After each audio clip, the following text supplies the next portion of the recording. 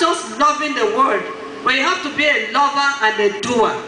If you are not a lover and a doer of the word, you might not see the fullness of the power of God. Let's open our Bibles to Hebrews chapter 4 and verse 12. Amen. Amen.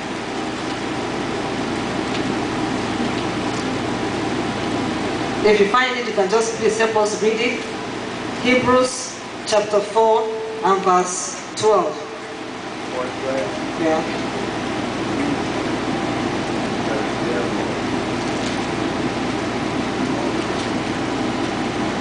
For the word of God is quick, Amen. and powerful, Yes, Lord. and sharper than any two-edged sword, Amen.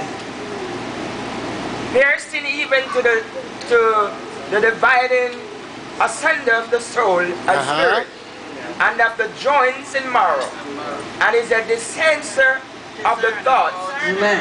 Is a discerner of the thoughts and intents of the heart. Amen. Amen. Amen. I'm going to read it from Amplifier Bible. Yes. It says, for the word that God speaks is alive. Amen. The word that God speaks is alive. Amen. It's not dead. Every other person's word might be dead, but the Bible says the word that God speaks is alive and full of power. Amen. Full of power. Are we looking for power? The word of God is alive and full of power, making it active. That's what Amplified says. For the word that God speaks is alive and full of power, making it active, operative, energizing, and effective. Yes. So the word of God can energize any situation. Amen. It can operate in any situation. It's active in any situation, and then it is effective. It says it is sharper than any two-edged sword. You know, two-edged sword means it can cut this way and it can cut this way. Most men cut only one way, but then the Bible, the word of God is able to cut this way and cut this way. Amen. Amen. It says, and penetrating to the dividing line of the breath of life. That's the soul. And the immortal spirit, and of joints and marrow, of the deepest part of our nature, exposing and sifting, analyzing and judging the very thoughts and purposes of the heart. That is what the word of God can do. And then I read it from another translation. It says, for the word of God is alive and active, sharper than any double-edged sword. It cuts all the way through, for where soul and spirit meet. And I started wondering and thinking, where does the soul and the spirit meet? The Bible says the word of God is able to cut into that place. I mean, you know, I can't imagine where the soul, I can't imagine the dividing line. But it says the word of God is able to cut through to where the soul and the spirit meet. To where the joints and the marrow come together. You know, okay, those that are scientists that do biology know what the joints and the marrows are all about. And then the Bible says the word of God is able to go even to that deepest bone and marrow. So it means there's no sickness on this earth that the word of God, that the power and the word of God cannot cut through. Amen? There's no situation on this earth that the word of God cannot cut through. No wonder the Bible says the word of God is quick and it's powerful. That's good, Dr. It is quick and it is powerful. Amen? Amen. But then there's another problem. The word of God is quick and powerful, but the one that you're able to use to be quick and powerful is in your own situation is the one that you have the entrance of that word. Amen? The Bible says the entrance of the word giveth light and understanding unto the simple. Meaning no matter how hard that situation is, there's a word of God concerning every situation. How many of us can boldly declare, I have 10 words from the Lord that has to do with my situation? Amen? I'm sure not many of us can count 10 scriptures. Like I normally say, when the doctors give us prescriptions, Yes. we are so fit in swallowing those prescriptions. But how many prescriptions have you swallowed from the word of God concerning the situation that is in your presence? Amen? Have you gone, sat down before God, sat down with the word? Holy Spirit, help me. I just need 5 scriptures that has to deal with this situation I'm facing. I don't need more than 5, oh God. Just direct me to 5 scriptures. And when you sit with those 5 scriptures, in the morning, you swallow the 5. Amen? In the afternoon, you swallow the 5. Amen? In the night, you swallow the 5 scriptures. No devil. Amen?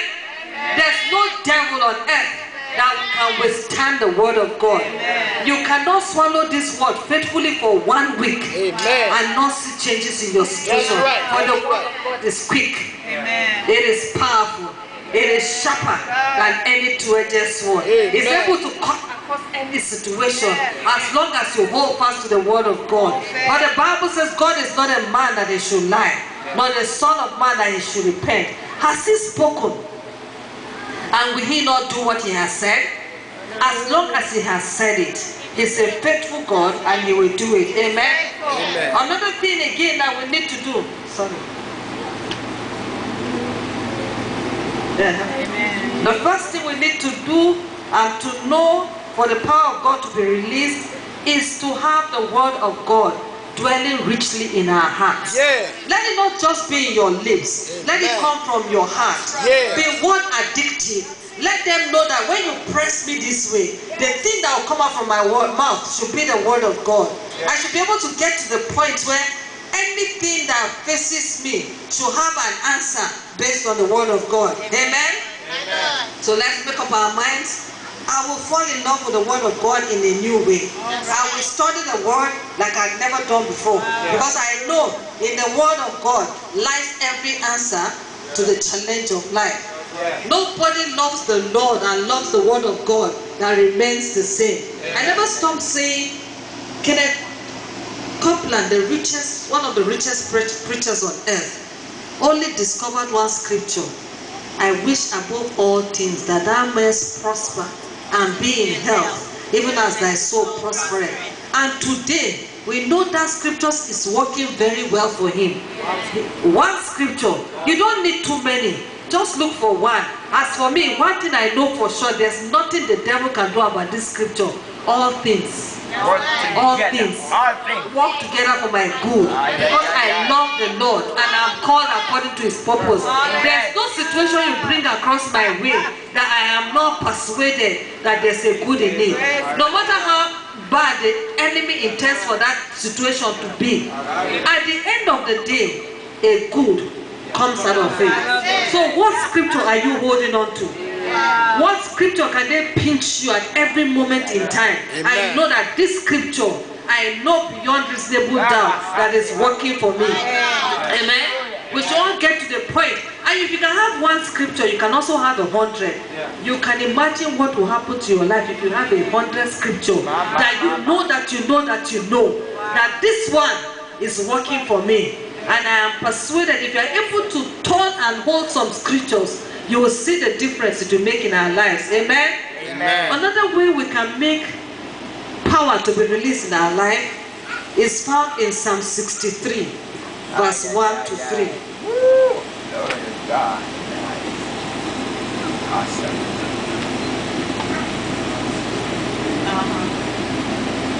Psalm 66, verse 1 to 3. Amen. It says, make a joyful noise unto God, all ye lands. All ye lands. You want to see power? Make a joyful noise. You are going to a situation that you can't comprehend. Lock yourself up and make a joyful noise unto the Lord. Sing unto the Lord in that situation. Dance before him in that situation. I am persuaded. The Bible says God inhabits the praises of his people. You can't make a joyful noise unto the Lord and you will not see the power of the Lord. Amen? Verse 2 says, sing for the honor of his name. and make his praise glorious. 2 Chronicles 20:21, we see how Jehoshaphat praised the Lord and his situation turned around. And the power of God was made manifest, that the enemy started killing themselves. So learn how to praise the Lord. If you want to see the power of God in every situation, learn how to sing unto the Lord. Learn how to make a joyful noise. Learn how to shout unto the Lord. And then verse 3 says, say unto God. Say unto God. Say unto God. Amen. Say unto God. Do not say unto any man. Do not say unto that situation. It says, say unto God. How terrible art thou in thy works. Through the greatness of thy power shall thy enemies submit themselves unto thee. So what are you saying unto the situations that you see? Learn how to say unto God. When you wake up in the morning, I do this a lot, and I say, oh Lord, I say unto you, how terrible art thou, O God, in thy works. I am persuaded that through the greatness of your power, all my enemies shall submit unto me. So Lord, I thank you for the greatness of your power that is making all my enemies and your enemies submit unto you and submit unto me. How terrible art thou, O God. Through the greatness of thy power shall thy enemies submit themselves unto thee. There's no enemy that does not submit to the greatness of God's power. Amen? Amen. Because he's the all-powerful God. And there's no situation that is bigger than him. Say unto God, how terrible art thou in thy works. Through the greatness of thy power shall thy enemies submit themselves unto thee. Amen? Amen. Another way you can get the power released into your life is simple. It's found in Matthew 7:7. Ask. Just ask. Lord, I ask for your power. The Bible says, ask and you shall receive. Seek and you shall find. Knock and shall be open. Ask and you shall find. Ask and you shall receive. Seek and you shall find. Have you realized how the wicked seek for this power? These witch doctors don't play. Amen. The necromancers don't play. Amen. There's one man in Africa. He doesn't go to the toilet for about 1 month. He won't ease himself. He keeps it. All because he's looking for power. And after 1 month, when he urinates, people come and pay so much money. All because of power.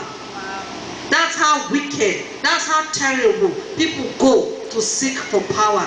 We don't have to do all that. Amen? You can wait on the Lord, seeking for his power. Amen? And he will give it to you. That's why Christ came and died for us. To release his power. Because it says, tarry ye in Jerusalem until I endue you with power. So when we seek for this power, he gives it to us. We don't have to go an extra mile the way they do. Amen?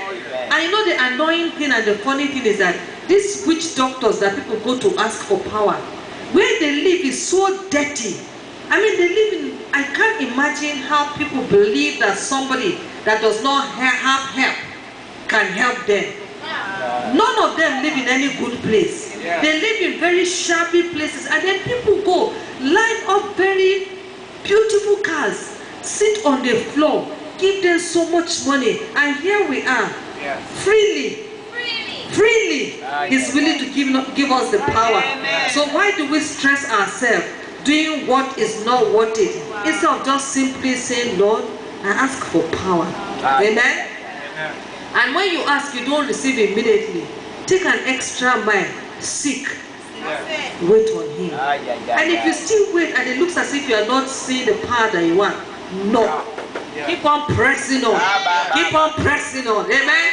Until you see the power manifest itself. Amen. Then finally, one way for you to have this power released into your life is to desire power. Amen? And to know that you already have it because you have asked. Amen? I mean, for Sister Casey to go to them and say, call your manager, it's because she knew that she had the power. Amen? Amen. I remember the one time I was looking for a job. I think more than 100 of us just had one position for that job. Only one position was left, was open. But we were so many that gathered there. And I went to the workers there and I said, please, where is the office that is vacant? Nobody knew what I was doing. And they said to me, oh, this is the office that is vacant. And I went, sat in it, and I said to myself, nobody is going to take this seat except me. No matter who comes for the interview, even if they are better than I am, this seat is my own seat. Amen? Okay, then they now left about, everybody else left, only 20 of us were left. They called 20 of us. I still went back to the seat. And I said to the seat, oh seat, you belong to me. Nobody is sitting on you except me. Amen? Amen. So they now started asking us questions, one after the other. So, okay, if you get this job, and it was the executive manager's job, if you get this job, what are you going to do? How are you going to run around? See, you don't have a car yet. I said to the man, but there's the official car which belongs to the GM. Amen? Which belongs to the general manager. I said, I'll use the official car to go around. He laughed, but it challenged him. Amen? Because he felt, okay, this person knew what she wanted. Amen? And before I went to that job, while I was still in school and I was looking for a job, I would just walk to an office and I would say, please, can I see the overall boss in this office? And they'll be wondering, because at least I was as tiny as Joshua, so you can imagine how tiny I was, amen? And I'll just walk to the office and say, please, can I see the general, the executive director of this office? Do you have an appointment? Well, not really, but now I'm going to have an appointment. Okay, amen? When I walk in, they say, what can we do for you? I say, I think I have a job in this place. I mean, I have a place here, amen? And all the places I had gone, by God's grace, I got the job, knowing that there was power in the inside of me. Amen? So for us to see this power released in our lives, let's go deeper into the Word of God. Amen. Look for that scripture that deals with the situation you are going through. Don't take any situation for granted. Anything happening to you and you take it lightly, the devil is wicked. Amen? Amen. So we need power in this last day to confront every wickedness of the wicked. And one way you can do that is by locating the word that deals with every situation you are going through. Ask and the Lord will give to you. Amen. Hallelujah. Desire to see this power and the glory of the Lord in the land of the living. Amen. Amen. And then learn how to say unto God, how terrible art thou, O God. Through the greatness of thy power, O God, cause all my enemies to submit unto me. Lord, through the greatness of your power, cause every situation that is not bringing glory to your name in my life to submit to me. Through the greatness of your power, O God, cause this my children troubling me, submit to your will, O God. Learn how to speak the word into every situation. And I am persuaded, because God is not a man, your situation will turn around. Amen. Like I like this, my song again is that I can see everything turning around for my good. As far as I'm concerned, every situation will turn around for our good in Jesus' name. Because the power has been released. Let's walk in this power that God has given us. Amen. Let's just stand on our feet. Give him more praise. Amen.